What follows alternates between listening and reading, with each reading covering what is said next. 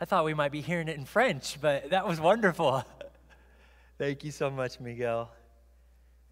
You know, it's hard to sing up front, let alone sing a cappella up front, so that's wonderful. Well, thank you to all of our supporters today, for our worship team and for our AV team getting some of these things sorted out. Thank you so much.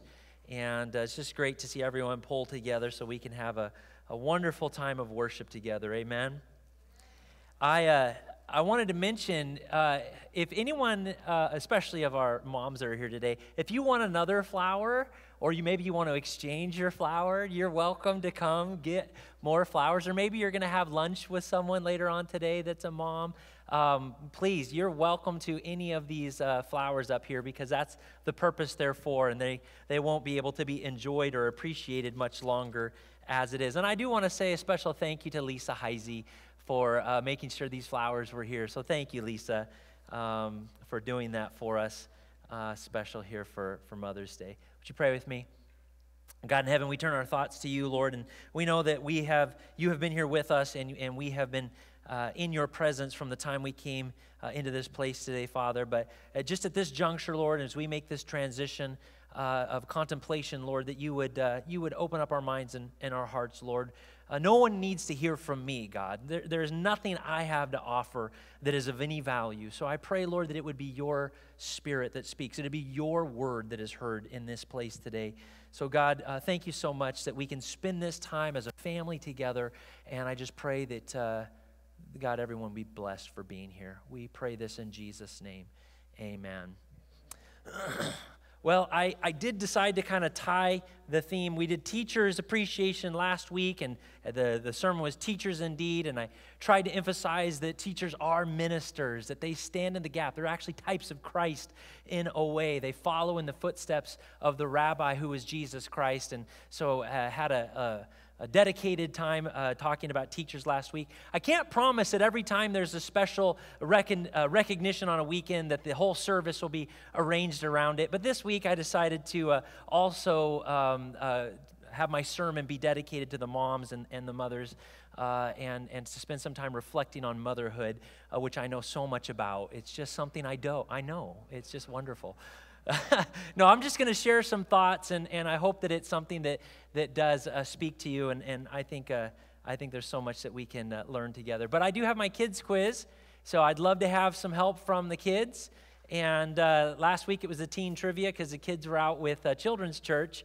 But we're going to talk about some moms here today as part of the kids quiz. She's the mother of all the living, but had no mother herself. Who are we talking about? She was the mother of all the living. I actually saw Ryan. He beat you, Gloria. Sorry, Ryan got it first. Ryan, what do you say? What's that? Earth? Mother Earth? It's not Mother Earth. So that was a good guess, though. Gloria. Eve. Sometimes the sister, she gets, my sister's name is Eva, and that's rough. No, it's fine. Yeah, it's Eve. Yeah, she's called the mother of all the living. That's kind of what her name means. And but of course, she was made by God and didn't come into existence in the way that you and I did. So that's very interesting. She laughed when an angel told her husband that she would have a child in her old age. Oh, Addie, I know you wanted. I saw the hand. Okay. I'm going to go here in the back. You told me your name, but I've forgotten it. What's your name? Harley. Yeah, what do you got for us, Harley? You're right. That's correct. That's Sarah. Sarai, her name was just getting amended at this time. And yeah, she kind of gave a giggle. What are you talking about? I'm going to have a baby. That's ridiculous, but that's the story. That's what happened. All right, her twin boys started wrestling in her womb and continued to fight with each other all their lives. I thought twins were supposed to get along. Thought that was the way it worked. But in this case, there was some real issues. Who was the mom here? Who is the mom here? Saw a hand jump, and now there's some hesitation. Was that... Did I see a hand over here? Okay. We've got a lot of nervous ones here today. Okay, Addie, I see it now. It's not Rachel. Sometimes Rachel gets confused with her. Go ahead, try again. Leah? No, it's not Leah, but Emma may know for us. It's Rebekah. Rebekah. A remarkable. You know, we don't know as much about Isaac and Rebekah. There's not as much biblical record as there is of Jacob and Rachel and even Abraham and Sarah. But what little we know of Isaac and Rebekah is really quite wonderful. Their relationship in the Bible is really a beautiful story. So this is Rebekah. All right, next one. She died in childbirth and named her second son Ben-Oni, but her husband changed his name to Benjamin. Who are we talking about here? Okay, Toby, you had your hand up. No, it's not Rebecca again. I can see that. Want to give the kids a try here. All right, okay, Paul, we're going to go with you this time. Rachel. This time it's Rachel. This time it's Rachel. And you see that I on the end of Ani, that means son of my sorrow. Remember last week we talked about rabbi, means my teacher. Anytime you see I in Hebrew or in Aramaic, it's a reference to the pronoun my, son of my sorrow. But Jacob called him son of my right arm, or son of my strength, which is an amazing thing that when Rachel died, Jacob renamed his son, or did not embrace the name Ben-Oni, but went with Benjamin, son of my strength. There's a lesson to be learned in that as well, but we'll look at that another time maybe. All right, last one. Last one. You ready? Proverbs is a collection of wise sayings written mostly by Solomon, but Solomon credits his mother with much of the wisdom. Isn't that nice? What was her name? We always think of the wisdom of Solomon. Well, where did he get that wisdom? We know God blessed him, of course, and that was one of the gifts. But he did get it from mom as well. What was Solomon's mom's name? Parents, you can help out, whisper it to your kids, or, okay, that's all right, unless I've stumped you as well. Okay, Addie, you're on top of it today. Who are we talking about? Say it again. Bathsheba, is that what I heard? I thought I heard it. You are absolutely right. What a remarkable thing, this individual that comes into the story in such a dramatic way, and Solomon's mom, Bathsheba, the journey that she had. Well, the Bible has a lot of amazing moms. It really does. But we're going to talk about one mom in particular today, and that's the very first mom in the Bible, Eve. Eve is the very first mom in the Bible. And so it just seemed to reason that there are some things we can learn about motherhood from Eve and in the dramatic story of the creation of the planet and Adam and Eve and everything that happens, and then ultimately the fall. And we're going to do this kind of in a storyboard way. We're going to look at Eve in Genesis 1. We're going to look at the story of Eve in Genesis 2. And then we're going to wrap it up with highlighting how Eve is portrayed in motherhood in Genesis 3. Okay, we're going to do that kind of in what's called storyboard fashion. And I know that you're extremely familiar with these verses, but sometimes when you just pause for a moment and you don't just go over the story again, it's amazing what you may see that you've never seen before. I know that's the case for me. So for some of you, I'm sure this is going to be a reminder, and you're going to have to pray for me today because I might start preaching at some point. And I'm going to have to throttle back because there is so much in these verses. There is so much. And I'm going to try to stay focused, laser focused on motherhood. But if I wander a little, you'll forgive me. Won't you, Oliver? Will that be okay? Oliver says it's okay. So the rest of you, bear with us, all right? Come to Genesis chapter 1 for a second. We're going to just refresh ourselves with God's first description of the first family and how he created them, and that sets the tone. Genesis 1, beginning in verse 26. These should not be controversial verses, but because of the deceptiveness of Satan and because of his divisiveness and destruction in the world, even these verses can sometimes cause confusion and division. But let's let the Holy Spirit guide us now as we read Genesis, beginning chapter 1, beginning in verse 26. Okay, they're not on the screen. Hopefully you got a Bible that you can look at. Then God said, let us, you see the plurality of God, let us make man in our image. Okay, and there's a lot of debate about what that means, what the image of God is. But think of the plurality of God expressed there. Let us make man in our image according to our likeness. Let them rule over the fish and the cattle and the sea and the birds of the sky and over all the earth, over every creeping thing that creeps over the earth. God created man in his own image. In the image of God, he created him. Male and female, he created them. The image of God is portrayed as a plurality. So is the image of God that we reflect in our relationships with one another. Eve was in Adam when God made Adam. She was in him. Okay? Adam was made in the image of God, and Eve is also equally made in the image of God, but it's in that plurality, in that unity, that we bear the image of God. It's much more than just character and values and things like that.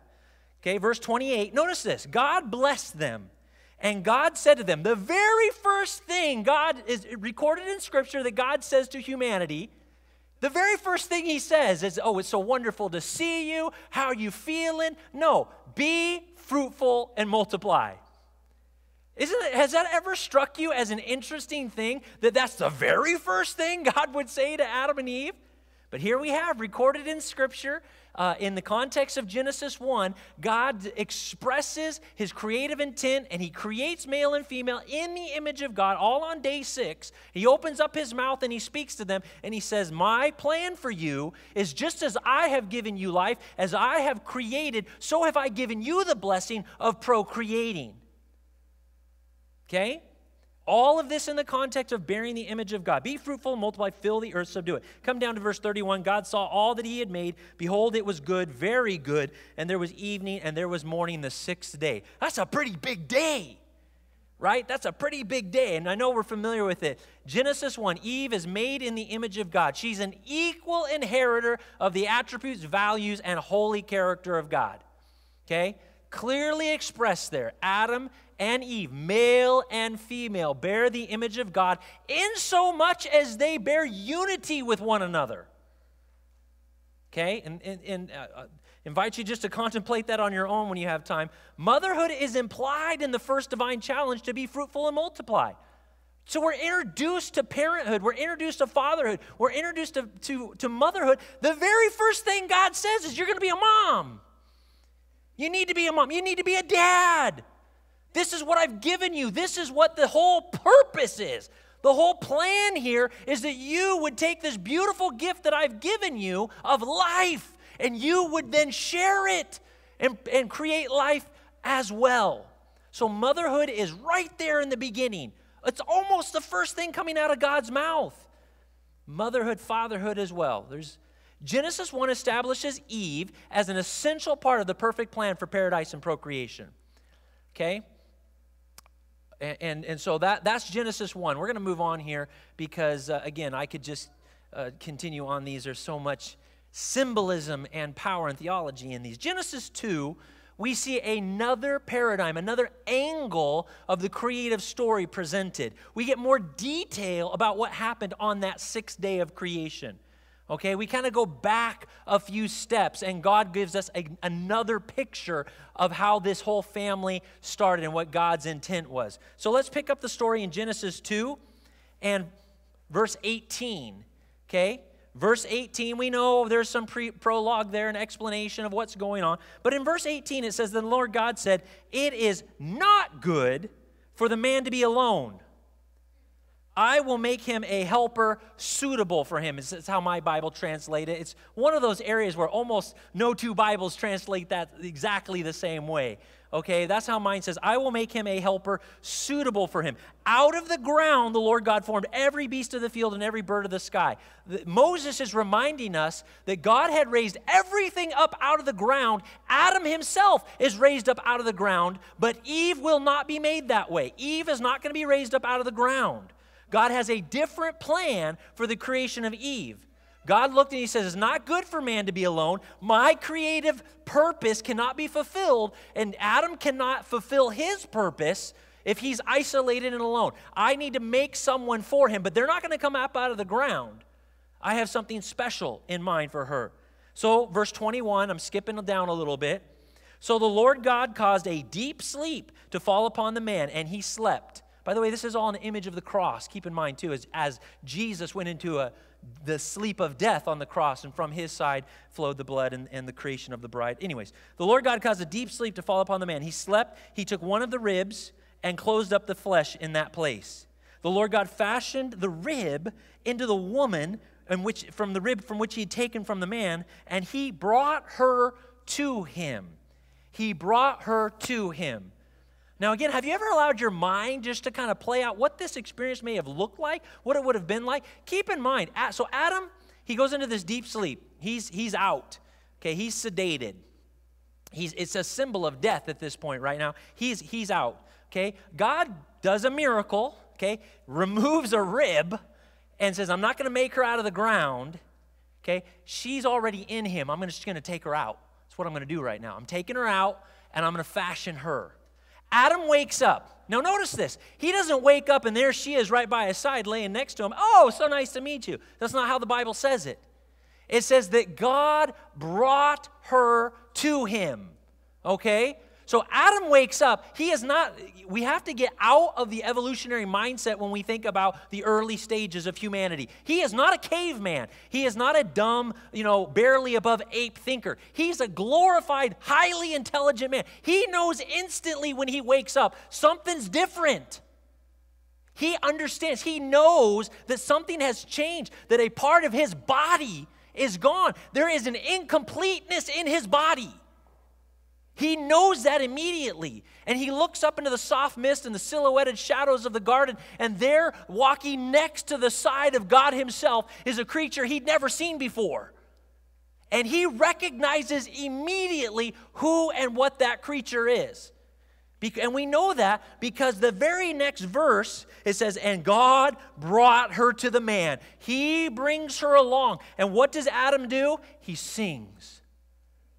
He sings. Look at your Bible. If your Bible does not have these next verses indented or highlighted or put in brackets or something, okay, the Hebrew is put into a prose or into a poetic stance so that Adam is literally singing at this point.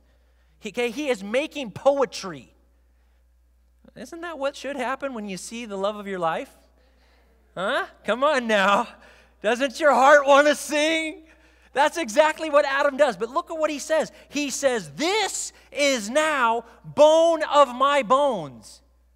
This is flesh of my flesh. He knows exactly what this is. This is the rib. Look what you've done, God. You have now returned to me that which was already mine. We are now going to be returned into the unity and the harmony of what your plan was for our life. This is now bone of my bones, flesh of my flesh. She shall be called woman because she has been taken out of man. God did not tell Adam that. He simply knew it. He knew it, and he sings out this poetic realization that which was once incomplete, which was once not good, him being alone, has now been restored. And the plan of God can now move forward because Eve has now been brought into the picture. She's not been named yet, by the way.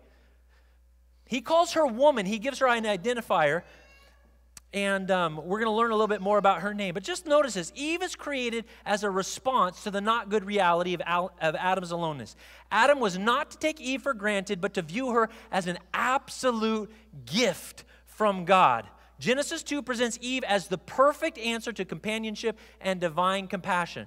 Now, I want us to be careful here. Just as men should not be chauvinistic and arrogant about, hey, we were created first, ha, ha, ha, that means we're more important, nor should women be, again, of the same mindset or arrogance, saying, ha, ha, we were the last created, we're the most important, ha, ha, ha. This is about balance. Not that any of you have ever thought that, okay? That never happens.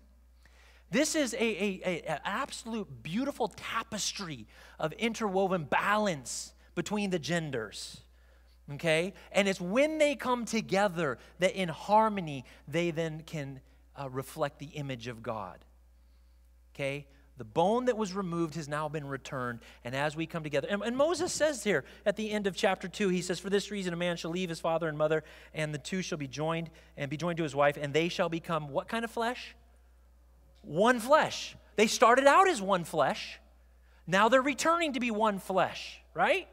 okay, as the story is progressing here. So chapter 2 of Genesis shows, and notice Adam's attitude towards Eve. He recognized her, part of himself. He's excited. He sings. But we know that in Genesis 3, the story takes a drastic turn.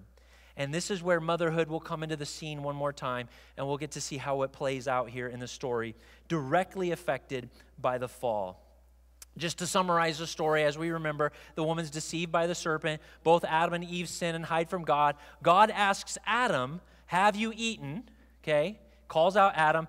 And now, this is only the second time Adam has spoken. Okay, the first time Adam speaks is when he sees Eve.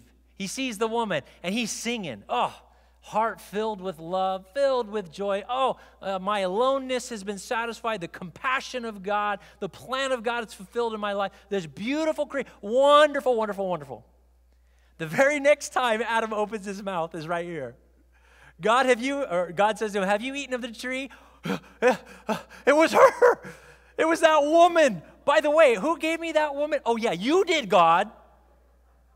So you see how quickly sin damages relationships. You see how quickly, right in the story, sin has already ruined paradise.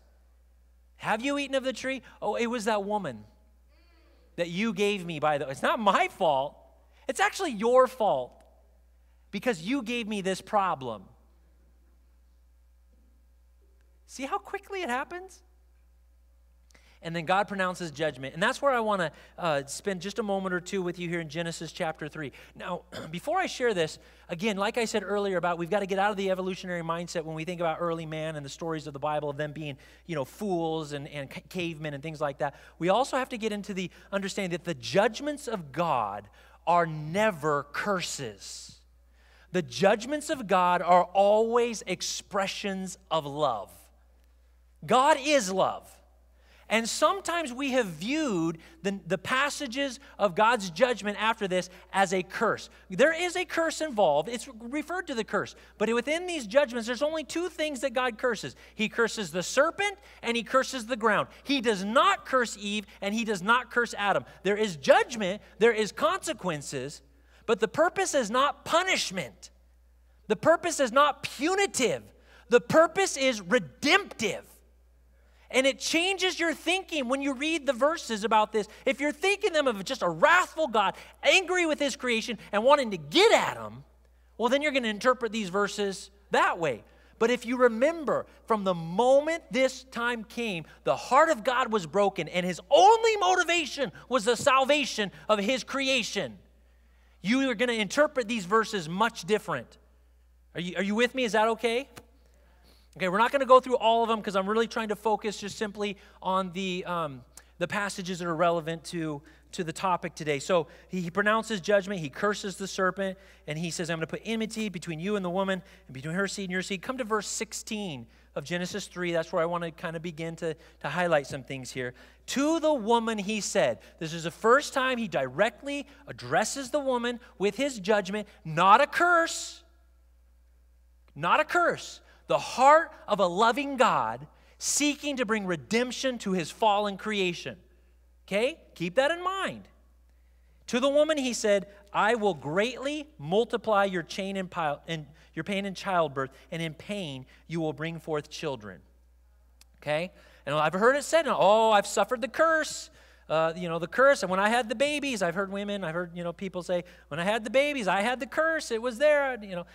That's not a healthy way, maybe if I could put it that way, of viewing what this judgment is. God is telling the mother. Notice too, the very first thing God addresses with Eve is childbearing. And by the way, I think I've said this earlier to you. I think she was pregnant at this time. I think Eve was pregnant at this time. And I think I can prove it biblically. But not today, Kim. Not today. I'll let you chew on that. Okay. I'll tell the others, but not you, Kim. Not you. I think she was pregnant. Now, the first thing he addresses is motherhood. Motherhood. Okay, and now, again, I realize that I'm kind of walking into a territory that I am incapable of directly addressing, being a male who's not had a baby, okay?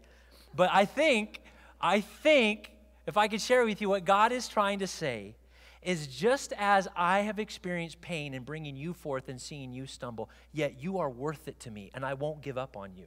So also will you experience pain when you bring forth children, but they will be worth it. They will be worth it.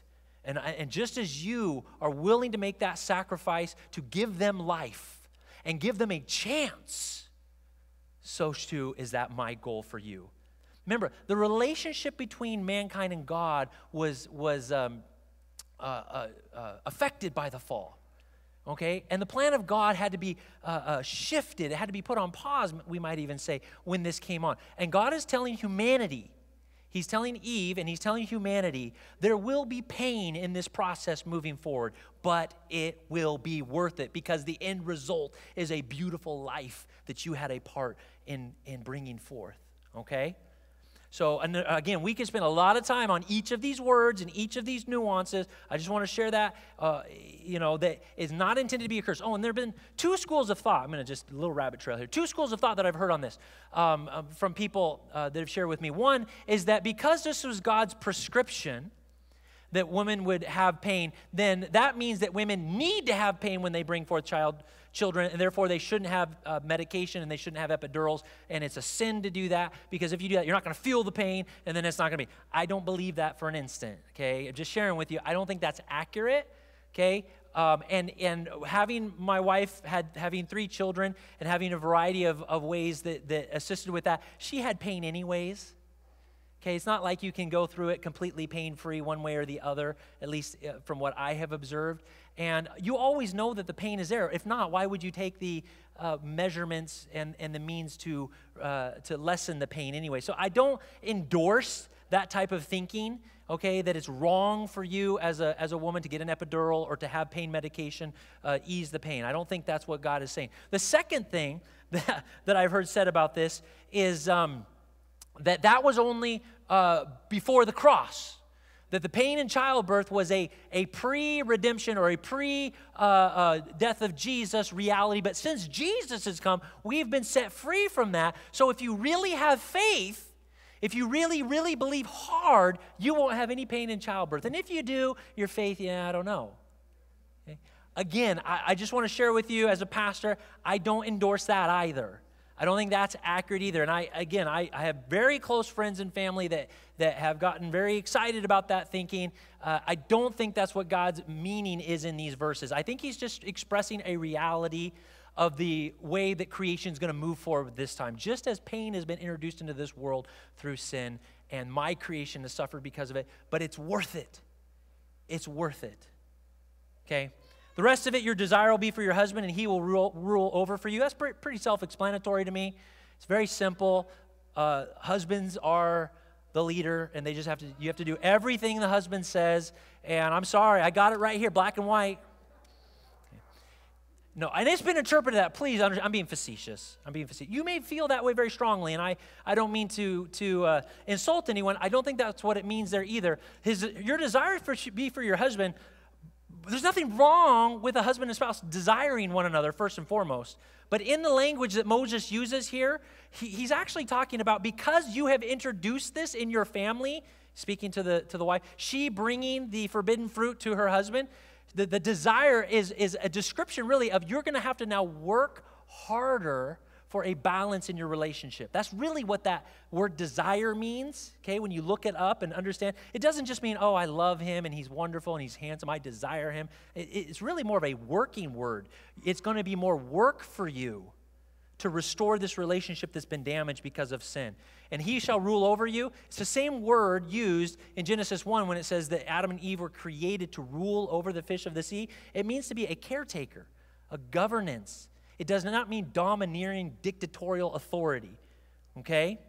And again, we could spend time on that and look at that more, but I don't want that to get us too sidetracked. So God initially addresses Eve in the context of her bearing children and said the plan now moving forward is that you're going to experience a pain to understand the pain that heaven goes through, but it'll be worth it. That's what I would like to say to you.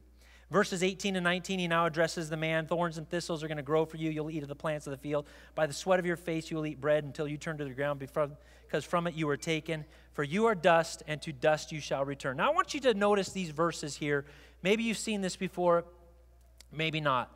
Okay, God is speaking to Adam now. He's receiving his consequence from a loving God seeking his redemption, and he's given the instructions about what life is going to be like for him. He's going to have to work harder than he had before.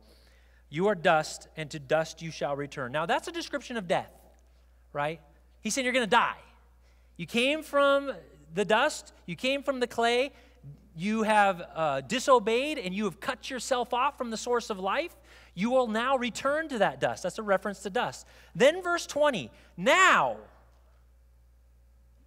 the man called his wife's name Eve, excuse me, because she was the mother of all the living.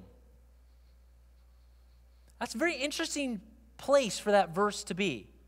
And then the next verse almost goes right back to the story of the consequences of sin. Then the Lord God made garments of skin for Adam and his wife and clothed them. Notice, it's another reference to death. Where did those garments of skin come from? Revelation calls Jesus the lamb slain from the foundation of the earth. An animal died. So you have these two verses. You have to dust you shall return, and God made for them garments of skin. Two verses expressing and illustrating and talking about the consequences of sin and death. And right in between them, you have this almost parenthetical statement where Adam says, okay, I'm going to now give my wife a name. And I'm going to give her the name life. Death, life, death. Sandwiched between death, you have Adam looking to Eve and saying, the only hope for us moving forward is you. Your life. The man called his wife's name Eve because she was the mother of all the living. Okay, Eve, the Septuagint, when it translated that word, used the word life. Okay, and then it's from that Greek that we get them then transliterating her name Eva, and then it goes into German as Eva, and then gets anglicized in English as Eve. That's where we get the name. In this moment, in this portion of the story, Adam now looks at his wife a whole new way. Remember that God had told Eve, it's through your seed, through your childbearing, that a Savior is going to come. So Adam, if you want to be saved, the only option you have is through her. You can't do it on your own. The plan of God is that she will bear children, and the people of faith will continue to bear children until one day a Savior, a divine incarnation of God will come through in the human race, and then He will satisfy the demands of the law and provide grace and salvation to everyone who trusts and believes in Him. And the story takes a dramatic shift. Previously, he looked at Eve and said, God, it was her who did it. She did it. She gave it to me. You gave her to me. She's the problem. And then the judgments of God changes the story, and He now looks upon her with hope and the source of her salvation. And by the way, when you correctly understand the judgments of God, they always bring hope. They always bring hope. When you understand correctly the judgments of God, they should always uplift your soul and draw you closer to Him. Verse 20, sandwiched between the two verses about death, Eve's name means life or living. Previously, Adam had seen Eve as a problem, a troublemaker, a nuisance, right? That's the story of the fall, okay? But now, after hearing God's plan, he sees her as a source of salvation, as the mother of all living. And by the way, this also answers a little bit of that weird question in I think it's in 1 Timothy, where Paul says that women shall be saved through childbearing. Have you ever read that one before? Oh.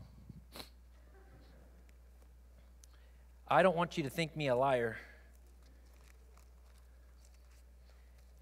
You know, this is one of the reasons I must be. Oh yeah, 1 Timothy chapter 2, verse 15. The woman will be preserved through the bearing of children if they continue in faith and love and sanctity with self-restraint. Now, to a Bible student that is not trying to look at the holistic picture of God, it's been interpreted as saying, well, a woman has to have babies or else they're not going to be saved. It's a reference, though, to the story of the fall.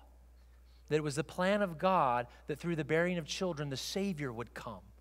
And every child that is born has the potential of God written in their DNA and has the opportunity to fulfill God's divine plan for their life. And it's a holy thing that happens whenever a child is born. A child born under any circumstances is a promise of God. Adam now looks at Eve and he sees her as the mother of all life and the hope. Because if Eve can have a child, then there's the hope that the Savior would one day come through the procreation of the human race.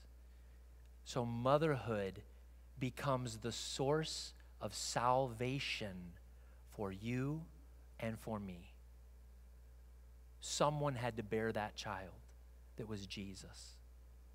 Someone had to accept that, and every child that is born is a beautiful gift that has that potential of understanding what God's plan is for their life. Eve, as a mother, will illustrate the plan of salvation by bearing the seed that will one day be the very Son of God. Adam's timing in this verse, in verse 20 of Genesis 3, is conspicuous. In his hour of need, he recognizes the power of a mother to give life. He sees Eve fulfilling that role. Eve, the first mother, offers hope. Isn't that what a mother does? What a mother should do? The challenge that every mother is faced with. Mothers represent life. They love and sacrifice. Mothers offer comfort and strength when we are scared, hurting, or alone. A humble mother, when led by the Holy Spirit, is the very embodiment of divine grace, compassion, and power. The power to love unconditionally and for all time. It's interesting that when the Bible wants to talk about the unconditional love of God, it usually references God in the feminine.